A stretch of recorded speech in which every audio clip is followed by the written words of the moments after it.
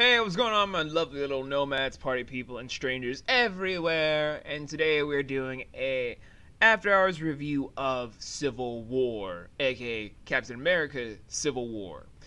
This is by far one of the movies I said I wouldn't talk about in February. However, I said I would change my mind if it changed my opinion from what I have seen in the comics to what is on the big screen. And also, you guys may have noticed that I had promised not to talk about Batman v Superman, and technically I've kept my word. I didn't talk about it, I expressed my feelings towards it, which are still the fucking same. I want my fucking money back, Zack fucking Snyder. There, I've added 2 extra words. What can I say about Captain America Civil War that I cannot say without spoiling a lot? Because this is going to be a spoiler-free review because it's still relatively fresh. Well, first I gotta go into backstory about when I saw the film, and that is basically during the premiere weekend, even though I was given some leaked footage during one of the early screenings, where I got to see the team-up fight between Captain America's team versus Iron Man's team. It kind of gave me a little bit of some stuff I already could expect, because apparently Edward was bored with getting early access tickets from the German release or something. Anywho, what I'm going to be saying, though, for just a spoiler-free perspective, though, is that the movie kind of diverts from where the comic does things.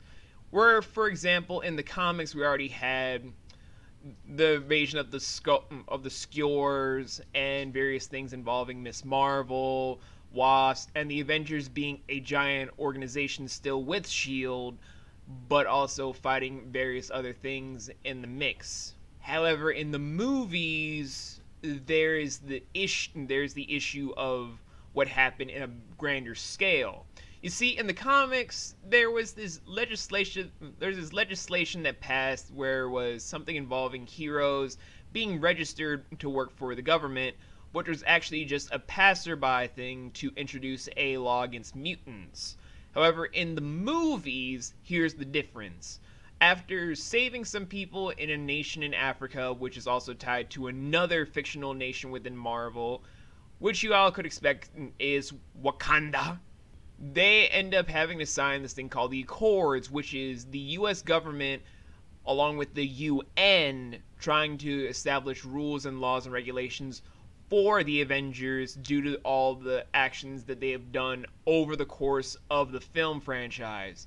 From when they first got together, during Captain America Winter Soldier, again, them in the Avengers Age of Ultron, and even during the beginning of the film, all tying into them actually signing off to see whether or not those members of the team will sign and join up with the UN to do things on their level to gain their trust again, which kind of gives way into one of the main focal points of the movie that kind of sets the whole tonal shift of a divide between Tony Stark and Steve Rogers, because Steve, after the events of Winter Soldier, does not trust anyone, not even the US government, even though his character is based off of doing things for all the people of the world, not just the United Way, just trying to gain freedom for those, while also being true to his creed of being a good soldier.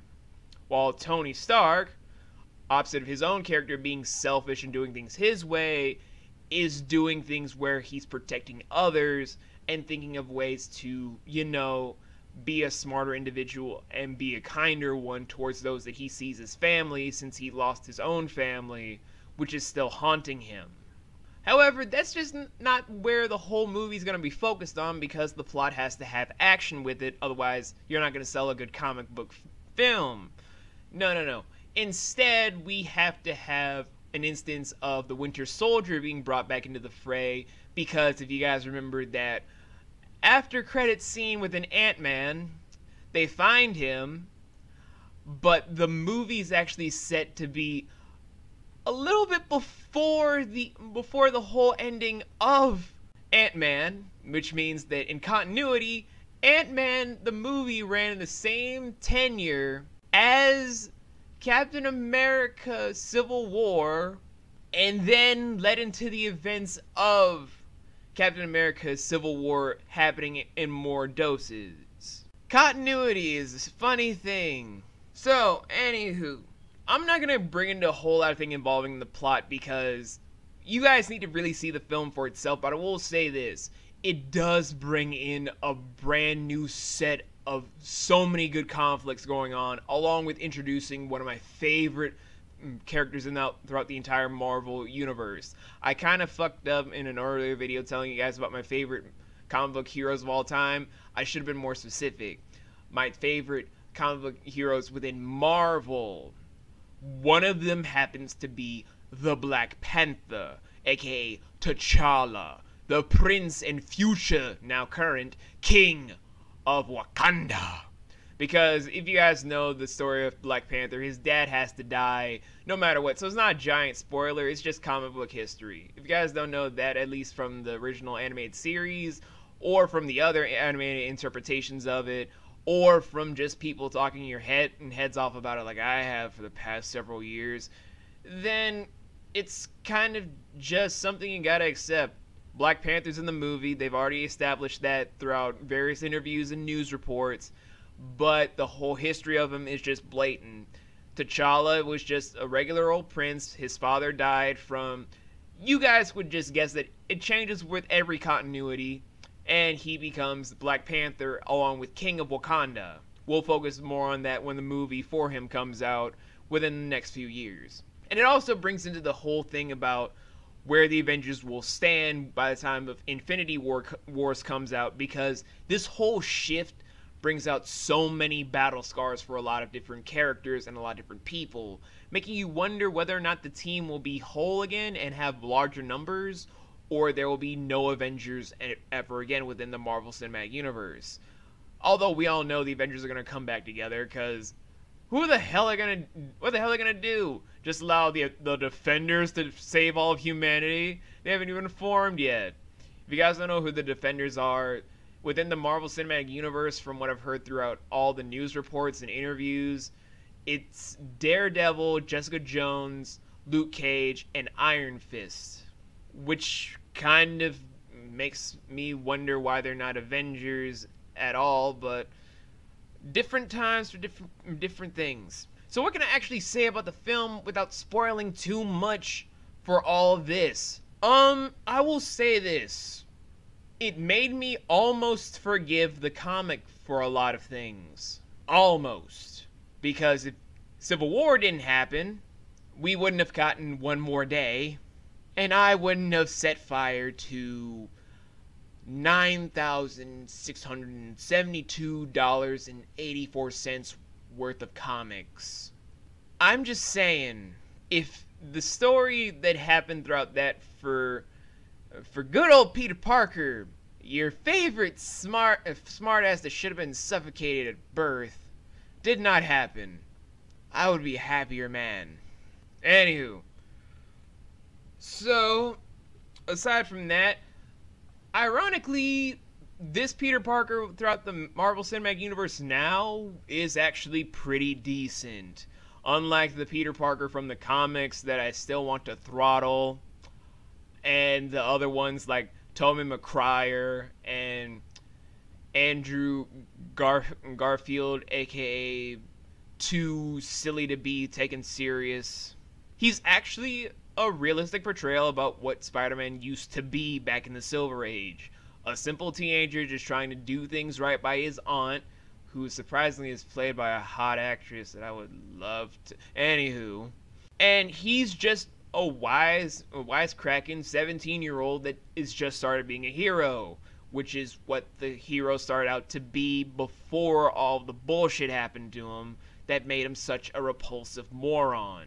And that actually made me pretty happy, because I was kind of dreading the whole Spider-Man thing, because Peter Parker, not Miguel, not Gwen Stacy in her alternate universe as Spider-Gwen, not Miles Morales, not Spider-Girl, the aborted child of Mary Jane and Peter Parker because one more day happened, making her non-canon. Thanks, Marvel. No.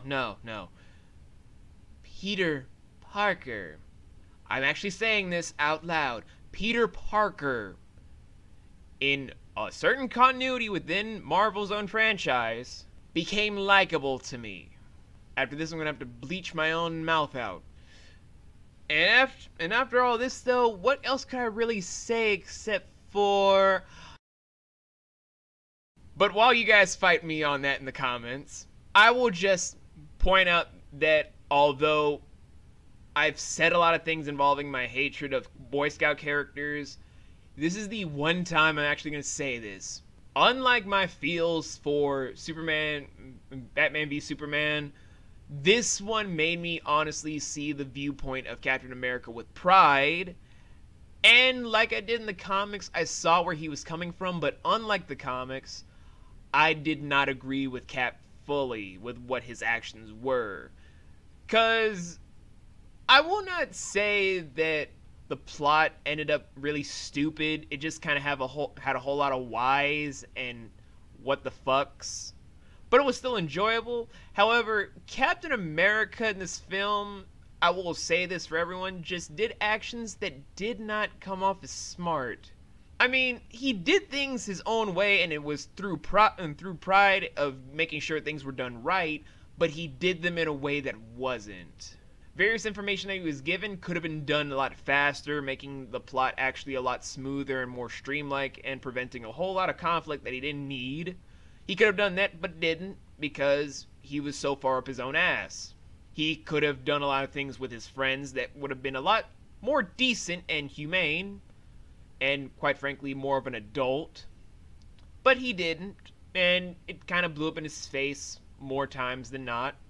And he could have solved one of the biggest fights to come out of the film by just saying stuff from the beginning, or at least having the filmmakers show how the development came out. But no, we had to have him be stupid and just wait until the worst possible time to reveal that information. Cap was not smart in this. I will just say this. Cap was not smart. He was enjoyable for me and very likable, but he was not fucking smart. I am sorry, Captain America fans. You all can admit this. And the last part I will say throughout this entire review is what the fuck was going on involving Vision and Scarlet Witch along with Rhodey. Their fates throughout this whole film, although tying in very well to what would happen for Aftermath stuff, honestly, guys, we could have done a lot more with the characters before that. I mean, Vision and Scarlet Witch are just so fresh and new, and we don't get a lot of time with Rhodey in various films because we don't have a War Machine movie. We could have had a lot more of attachment and a lot more care and honestly a lot more development with these characters if we focused on them before this big film, which felt more like an Avenger movie than a Captain America movie. Hell, it felt more like a Winter Soldier movie due to certain elements than a Captain America movie. And yet, the development that we got from the three characters I'm talking about could have been expanded on more if we gave time to. But that is all I'm saying for a spoiler-free review. If you guys want me to do an in-depth review of the whole film, I will do so, but only if you guys are very vocal with me in the comments, where I will give you guys my full detail about where the movie was, the synopsis, how it all played out in my mind, how I felt about it, and just being genuine and not all fanboy with you guys about my whole detail. Because I will honestly just say that this whole movie is just...